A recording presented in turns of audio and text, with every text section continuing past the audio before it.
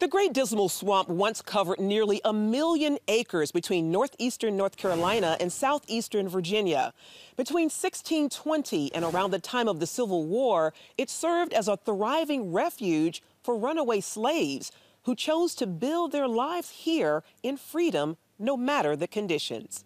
You have venomous snakes biting insects and flies, thick cover of greenbriers. A great place as a refuge for wildlife, not as much probably a great place refuge for people. As many as 50,000 runaway slaves, called maroons, an indigenous term, settled here on small rises of land known as Mesic Islands.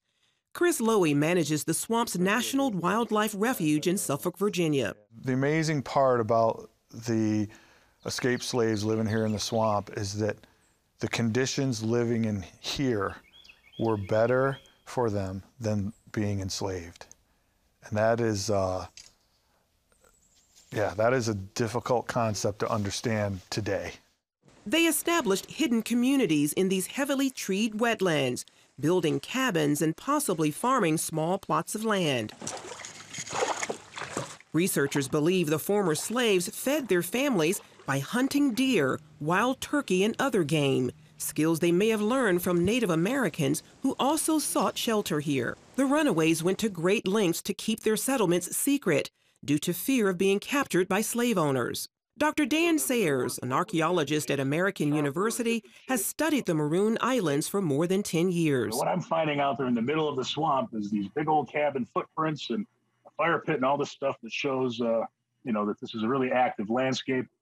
And most, not to say all, most of the material culture or artifacts is stone. And it's and equally abundant is burnt sand and clay. Sayers realized he was on to a significant discovery. It'd be little pieces of clear glass. It'd be a couple white clay tobacco pipe fragments, some iron or metals fragments or little pieces. A smattering of nails, some lead shot, a couple gun flint chips. There's enough stuff artifacts. I was able to definitely feel and definitely know that this was of historic period.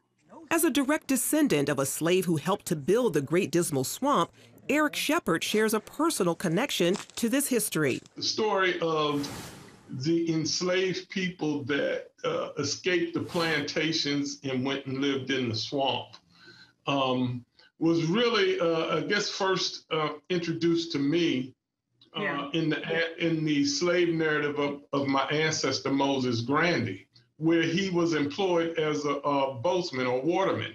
Grandy traveled the swamp's canal and learned to navigate boats as logging operations and trade expanded at the site. He and other slaves dug the canal and several ditches by hand. As the swamp is today, yes, slave labor,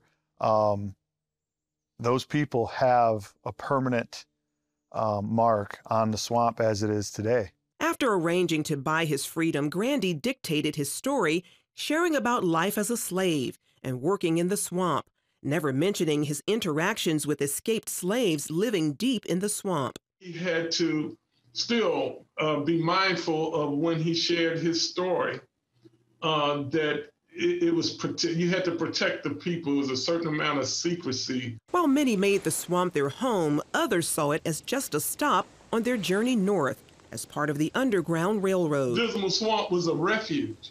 It was a haven for the Underground Railroad activity.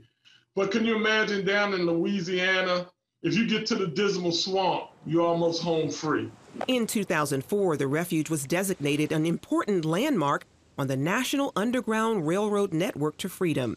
Freedom Maroons in the swamp preferred to living in captivity. On the one hand, it tells us just how horrible slavery was, right? And really, let's not forget the racism and the white supremacy part of that. When slavery ended in 1863, residents were free to leave the shadows of the swamp, moving to surrounding communities, a time Shepard compares to the biblical account of Israel's deliverance from bondage. How did God deliver them out? Who can't explain it? There's only one explanation. The same God yesterday, today, and forever. Charlene Aaron, CBN News.